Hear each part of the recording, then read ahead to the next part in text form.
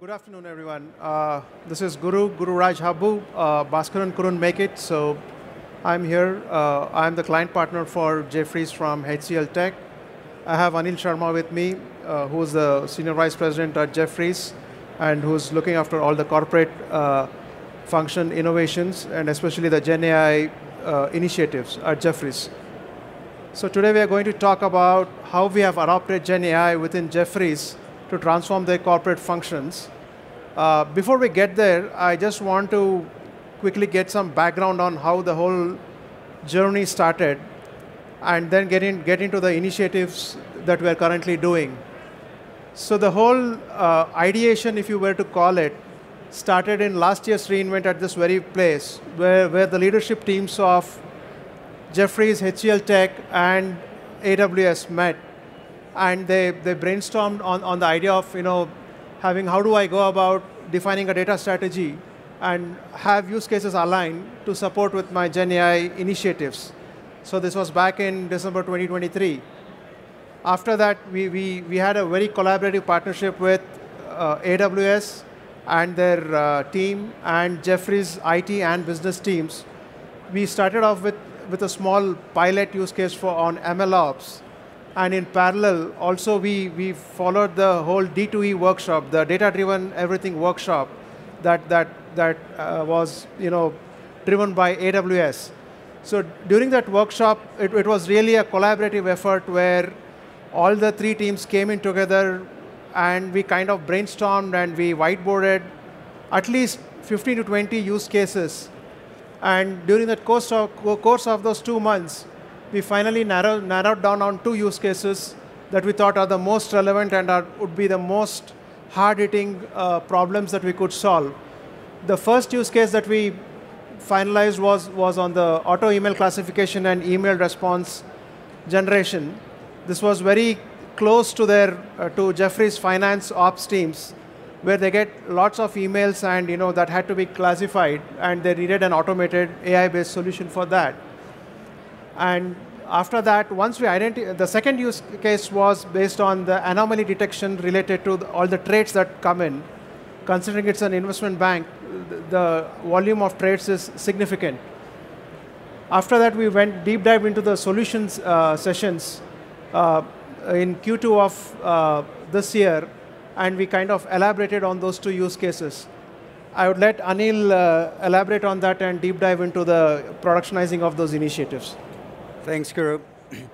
Good afternoon.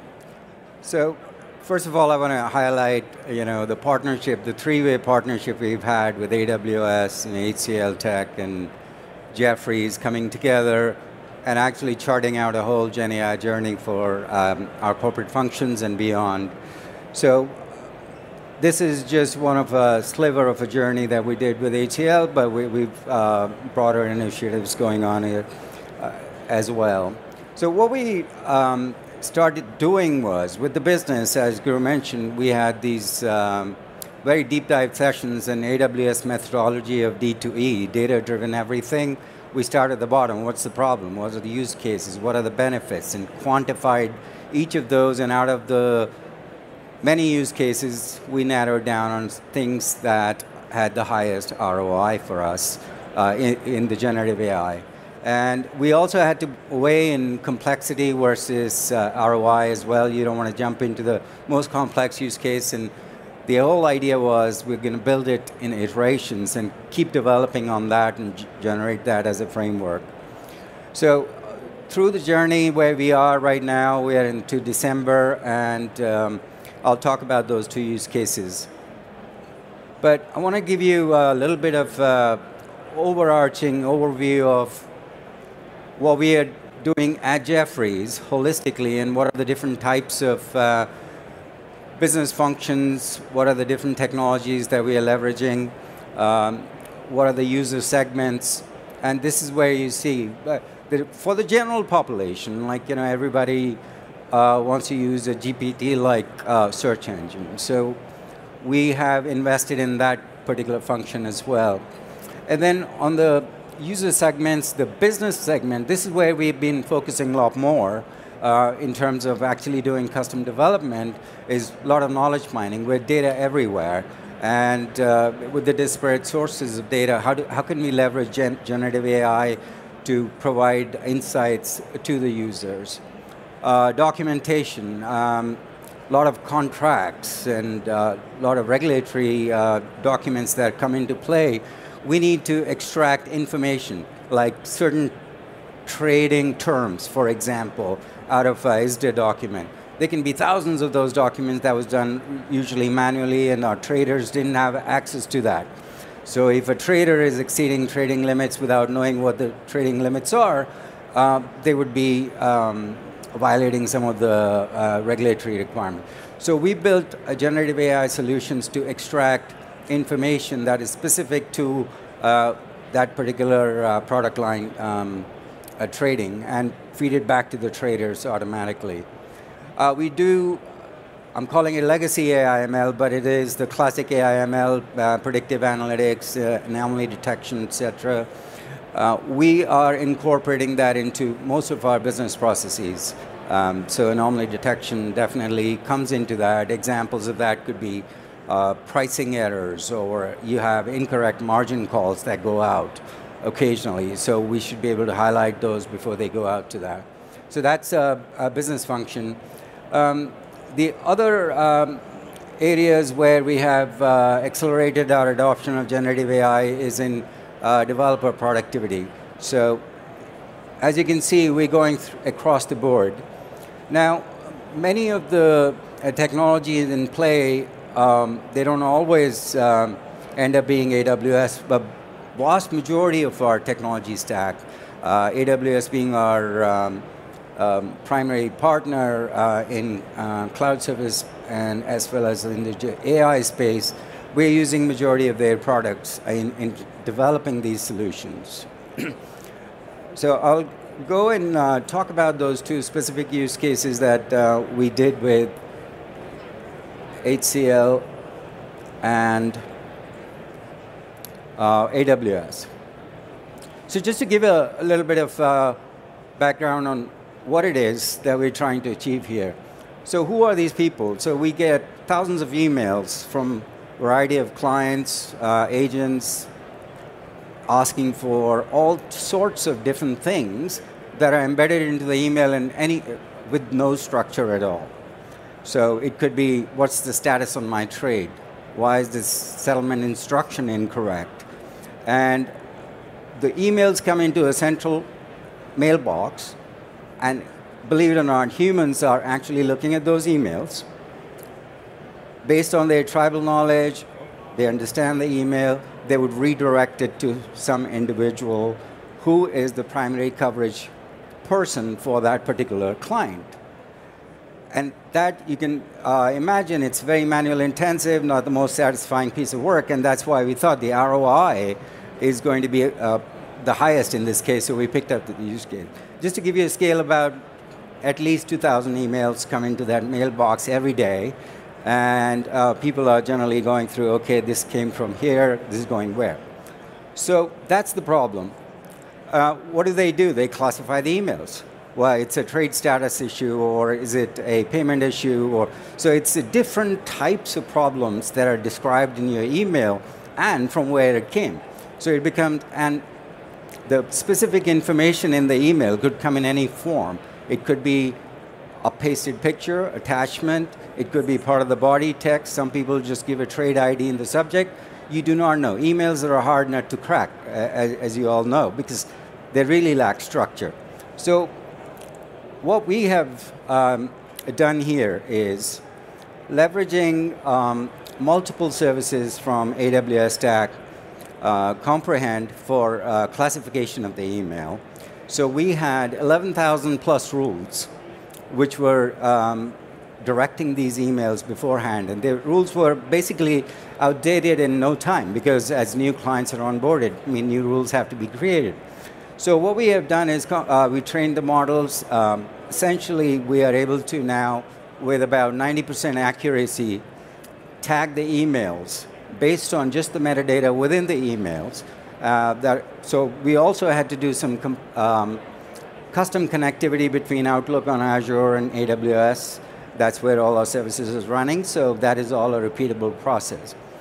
Now, once the email has been classified, we next have to extract some information out of that in order for us to provide the response back to the client. So for example, you have to extract the entities. It could be a trade ID or any other identifier that they may have provided in there.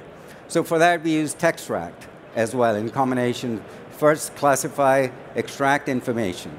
Now, one of the things that is work in progress is we're going to develop agents for different classifications. Dedicated agents will go out, grab the information from wherever it resides in our own ecosystem within the data, and bring it back.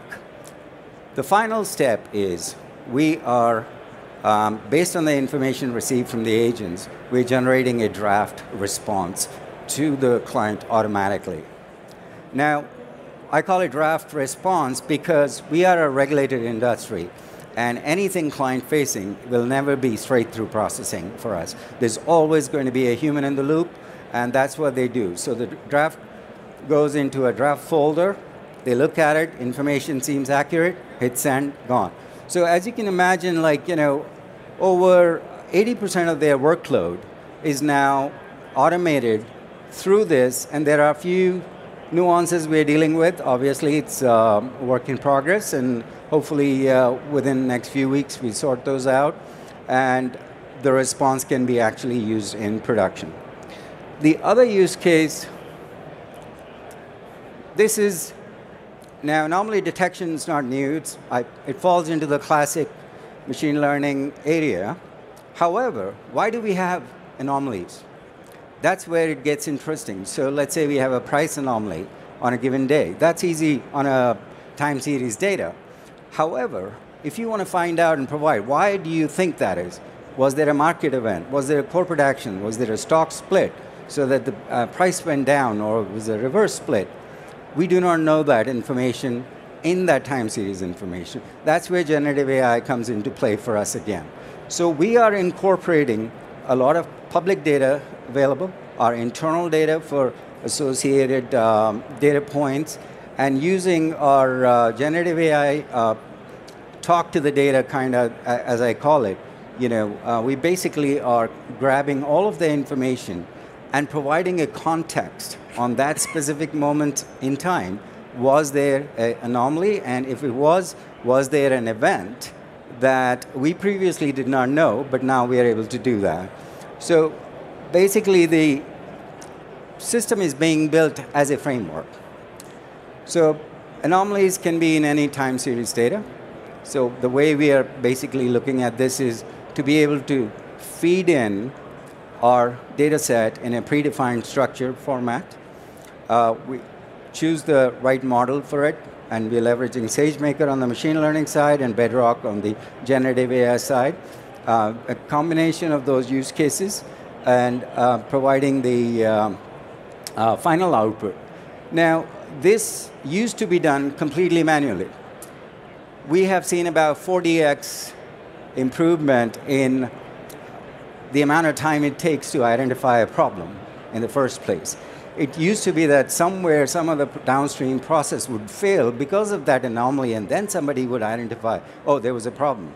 So now we are proactive, and we are basically not reactive, searching why it happened, because our generative model is providing the context if there was one.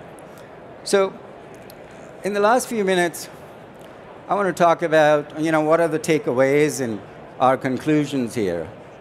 So first of all, why AWS? As I said, AWS is our primary service provider, so it's no-brainer going there. But if you look at their services they are offering, and we saw the keynote, it's constantly evolving, enhancing, and providing better services that we feel it makes, as a consumer, our job a lot easier to consume from AWS services for all of our, not just on the generative AI side, but even in other aspects of our development life cycles. The second bullet is, in my mind, is very important. Jefferies is an investment bank, and we have a partner ecosystem. Partnership has been the most instrumental aspect of the success that I'm talking about. HCLTech brought in the expertise in the data science domain, the generative AI. Jefferies had the domain knowledge, AWS solution architect. All three worked together. And our business users came together as well in defining the problem and identifying where the generative AI solution would benefit best. So I think it's for any AI solution in general, if we do not bring in the full partner ecosystem together, I think somewhere or the other, we may build a less than adequate solution. So for me, this was very important. Solution impact. We've realized that you can apply machine learning and AI and generative AI for a lot of things. And I'll give you an example. Let's say there's a small firm that has HR policies and you want to create an HR chatbot with 500 people. Chances are the effort that goes into building something like that is same that for perhaps an IBM, where the scale is very many. So how many people do end up asking that kind of question in a small enterprise versus a large enterprise? Scale matters, right? Effort is the same. So we had to weigh in the business benefit of where do we have the most impact of the solution we're choosing. So we picked our use cases very carefully, and that's where the business comes into play. So that was the other takeaway. Now, what we are talking about is foundational solutions. So we didn't look at this as just a one-off use case. So everything that we are building and I talked about is generally being developed as a framework where we can introduce additional agents depending on what the agent needs to do. And email is a pervasive way of communication across the board. We have taken an operations use case. Now we can take in a client outreach, know your client, KYC, etc. So all of these are going to be sort of reusable solutions where we apply them to different use cases and basically get the same benefit without the same amount of effort in there. We are a regulated industry. So everything we have built, even though we could have automated every one of these solutions front to back, but we're not allowed to, and we don't believe that that generative AI output is 100% accurate all the time, and we're not going to rely on that to make the decisions. So because of that, every solution, wherever there's an output from any of our models, there's a human verifying the output. The feedback loop obviously improves the situation over time, but it also makes our regulators very happy that there is a human in the loop. So these are some of the takeaways that through the experience of working with HCL and AWS in the last many months that I've figured out that this is really the key, and we'll continue to build on this journey. Thank you. Thank you.